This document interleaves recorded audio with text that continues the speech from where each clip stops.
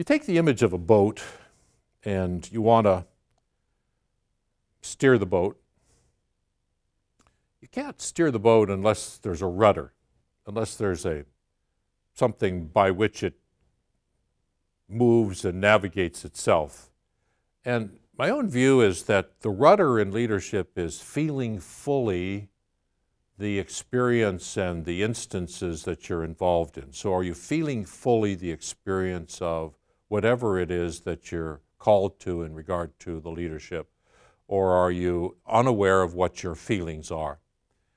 I once wrote an article called Feeling Fully the Experience of Being the Provincial or the Head of the Jesuits, and it had to do with those moments when you're looking someone right in the eye and you're confronting them and you're turning their lives upside down by your direct engagement with them, and you're afraid and yet you know it's the right thing to do, and you're sympathetic towards the person that you're dealing with, and you're looking in that person in the eye and you're feeling something, and the important thing is to feel fully whatever it is that you're engaged with in that moment.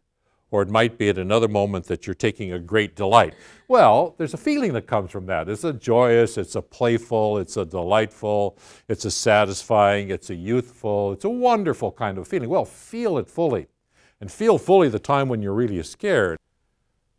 So my second thing is feel fully the experience of leadership.